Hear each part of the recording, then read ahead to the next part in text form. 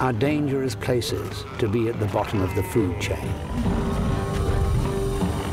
Unable to run, Nothronicus relies on brute strength.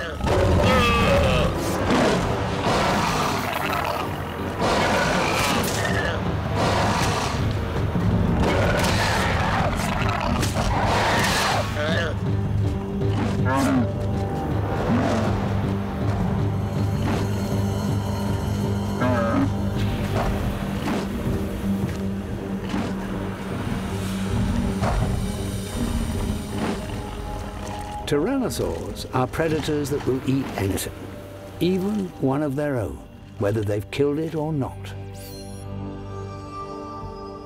And a discovery found in Montana of a number of meat-eating dinosaurs appeared to show that being such an unfussy eater could have dramatic consequences. It seems scavenging can hold hidden dangers.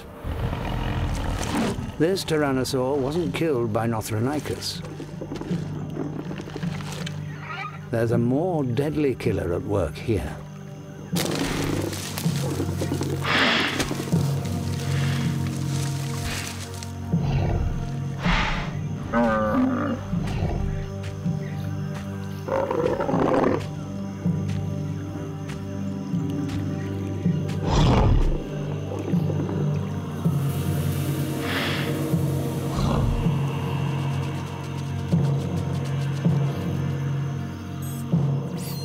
All the predator's bones were found alongside the edge of an ancient stagnant lake.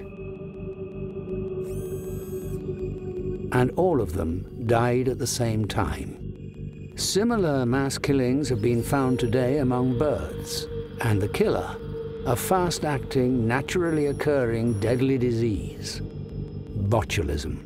Botulism is caused by bacteria that can thrive in rotting carcasses. We think that the dinosaurs, too, might have been victims of this lethal and invisible killer. Once a carcass is poisoned, it is quickly passed on to any animal that eats it, with lethal results.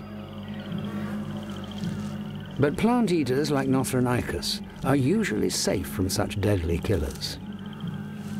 By completely changing its diet, Nothronicus shows the extraordinary adaptability of the group known as the theropod dinosaurs.